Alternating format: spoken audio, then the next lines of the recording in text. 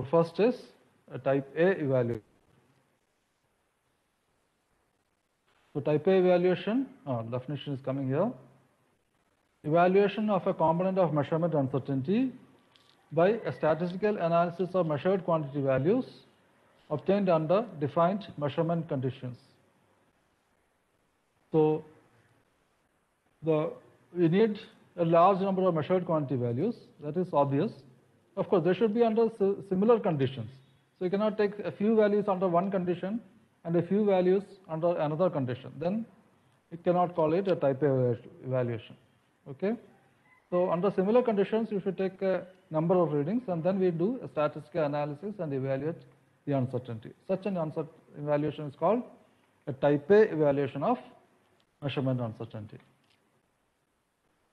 So the result of the measurement is obtained on the basis of a series of observations obtained under.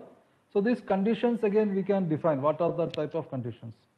So repeatability conditions are almost everything is constant. Everything is, we try to keep constant, but still we get variation. Repeatability conditions means the same measurement procedure. We cannot combine two different measurement procedures. It should be same measurement procedure. The same observer, even different observers are not permitted. But this sometimes we can't do, we can't really follow. So then actually it will not be strict repeatability, it will be partial repeatability conditions being maintained. So the same procedure used on the same conditions. So environment should be similar, the same location. So not two different labs you cannot combine, and repetition over a short period of time. So we can't take one reading today and one reading after 6 months and then combine them. Okay, repeatability conditions are like this, same observer. So that is sometimes very difficult. So perfect repeatability condition we may not be able to get, but we try to achieve this. But still, even though we are keeping all these constant, we still get variations, right? So we say this is an explanation, something, influence quantities that can affect the measurement result are not held completely constant. So quantities which can affect the measurement result are not held completely constant. That's why we get variation in the measurement result. So influence quantities, what are they? Any quantity or quantity that is not the measurement, but that affects the result of the measurement. So it is not the quantity which is being measured, but it is something else, but affects the result of the measurement. For example, measurement standards, reference materials, reference data, ambient temperature, barometric pressure, humidity. So all these, so in case of dimensional measurement, temperature is a very major influence quantity. So any change in temperature results in change in dimension.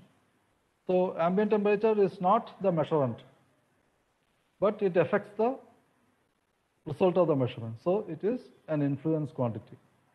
So when we say sources of uncertainty, so that is actually we are talking about this. What are the influence quantities? So instead of variable in measurement, this VIM and GUM, they use this term quantity. Okay, so these are influence quantities. Okay, so now we go to the computation of type A. So the assumption is that all systematic errors have been identified and have been corrected for. So you should first correct for the systematic errors. So the compensation again will have some uncertainty. So that is the systematic uncertainty. That is, we'll treat it as a type B uncertainty. So there should not be any uncorrected systematic error. Now we'll see different cases. So we start with a large sample, then extend it to small sample, and then apply it to regression over a range. So regression happens when an instrument which is used over a range is calibrated. So that's why in our lab we are doing several experiments like calibration of pressure gauge. Okay, first two is universal machines microscope and thread measurements we have finished. So there is no calibration. Next is autocollimator. There also there is no calibration, but regression can be applied there. We'll learn in the theory class later the computation of this straightness error. Okay, so we'll regression over range can be come in autocollimator, but otherwise it will comes in all the other calibration experiments like stress strain, then calibration of dial gauge, calibration of pressure gauge, etc. This is coming calibration thermocouple is in the next cycle. Okay. So cases of type A. So now let us see type A large sample. So when there is a large sample, okay, large sample still uncertainty you may not be able to calculate when if the instrument resolution is not sufficient. So I told you if you have take the meter rod available in a textile shop and try to measure the length of a table, for example, all the readings will be very similar because the length variation is much smaller. So you will not get any variation. You cannot calculate any statistical, you cannot get any distribution. It will be just single value. So then we assume the measurements are normally distributed. Of course, we can check whether they are distributed. In case of a large sample, we can plot a histogram, or better is what is called a normal probability plot. I don't know whether it is taught in your course, but nowadays with software, we prefer to plot a normal probability plot. So if measurements are normally distributed, then so the readings, we take a large number of independent readings, so greater than 30. So this is again arbitrary. Why? So the difference between n and n minus 1, 30 and 29, or 30 and 31 becomes very small. So this is little arbitrary. Maybe in some cases 30 also, equal to 30 also can be considered large sample, etc. It is subjective. But generally we say 30. So suppose these observations are x1, x2, xn. So we get n equal to 30 or more than 30 readings. So we calculate the mean of these readings, x bar equal to sigma xi by n. So average of all these readings is the arithmetic mean. And then we also calculate the standard deviation of these readings, s equal to square root of sigma of xi minus x bar whole squared by n minus 1. So why n minus 1? So we have already calculated the average, so we have lost 1 degree of freedom. So in case this is a sample from a large population, we use n minus 1. Then this s becomes an estimator, an unbiased estimator of the population standard deviation. Okay, but if this is the population, then as here we use n. Okay, so you read the book by Kirkup. There is he gives a detailed explanation about all this. I think even the lab editor material, I have put that one chapter from Kirkup's another book. Kirkup has written 2 books, one on measurement uncertainty, one on data analysis. So that data analysis chapter is there in the lab course on in a server. Okay, so after taking large number of readings, we can calculate the average and standard deviation. So I hope you will be able to do this. So type A large sample, measurement result is x bar. Calculated sample standard deviation S is used to estimate the population standard deviation sigma of S. So since the number of samples is not the full population, there is always some uncertainty. Okay, anyway, we use this S to estimate sigma of X. So if sigma is the standard deviation of X, we assume that S is the standard deviation of X. Now what will be the standard deviation of X bar? So X can vary with standard deviation sigma. Instead of that, we'll say it can vary with standard deviation S. Then standard deviation of X bar will be S by root n. Okay, I think you would have learned in your statistics. So standard deviation of the average is sigma by root n. So sigma we estimate by S. So standard uncertainty of the result x bar is given by S by root n. So this is the standard deviation of the result x bar. So we have already seen measurement result is expressed as a mean x bar and an uncertainty. So uncertainty may be standard uncertainty or it may be coverage interval. Okay, so this is type A large sample. Okay, so for the normal distribution, P percentage of the distribution of means is covered by the interval x bar plus or minus k into S by root n.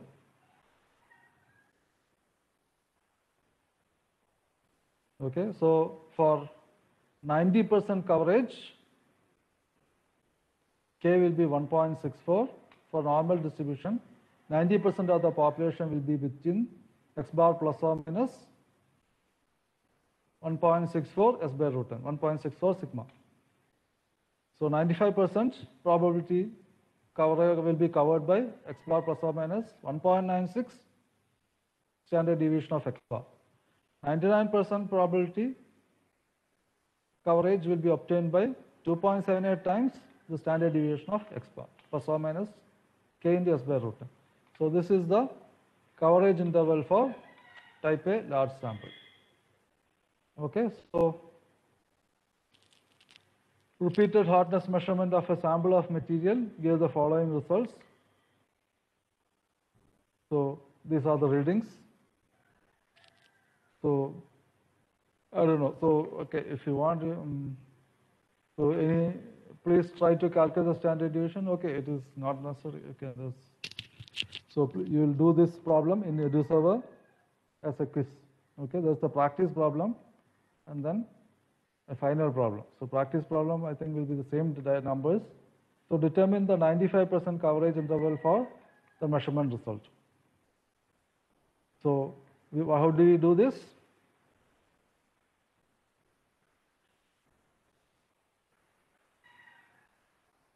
So who can explain?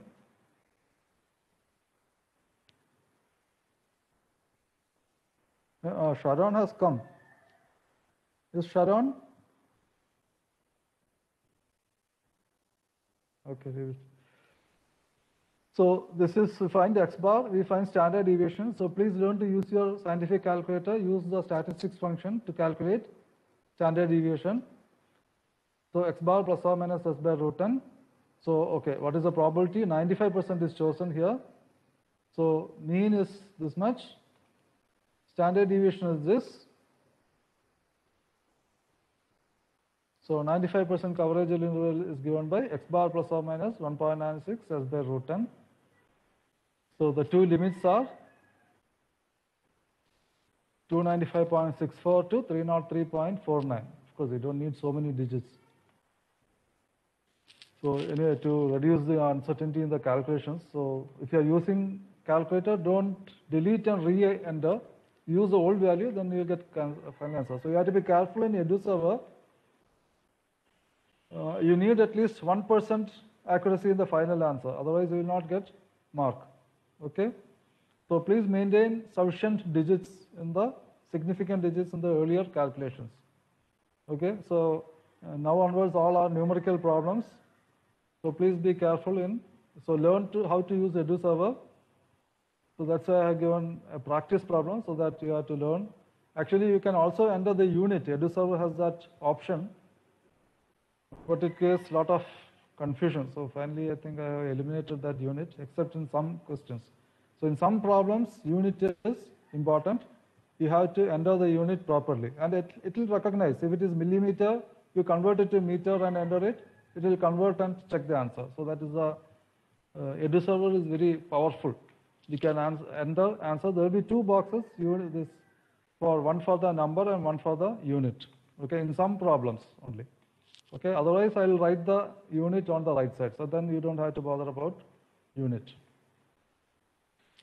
So where it is mentioned, you have to, for example, the uncertainty of two variables and all, I have unit is important, so that's why I have kept there. So because if you change the unit, sensitivity and all will change. Okay, so this is type A large sample. Then next is type A, assuming normal distribution, and you choose a small sample. So if the measurements are normally distributed and the number of readings is small, then as Joel Sebastian said, the distribution applied is the T distribution.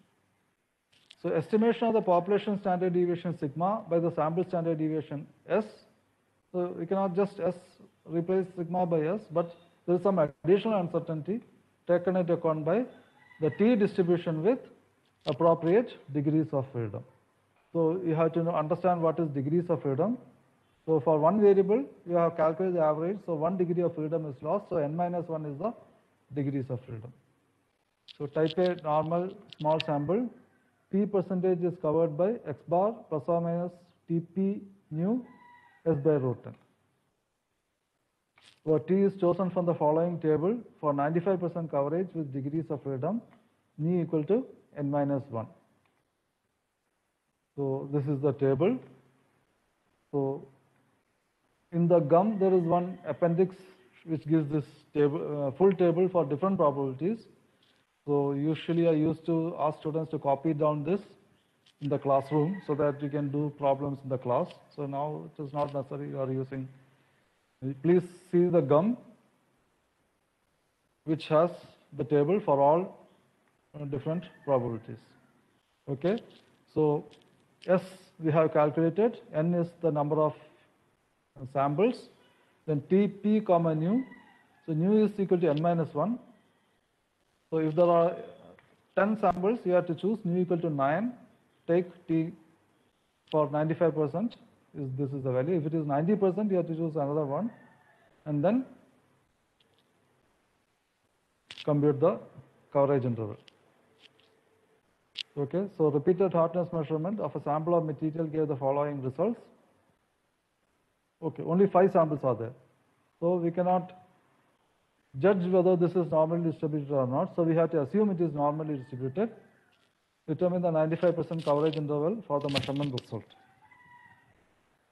So compute x bar, compute standard deviation sigma, then x bar plus or minus T95P, T95 nu into S by root n. This will give the coverage interval.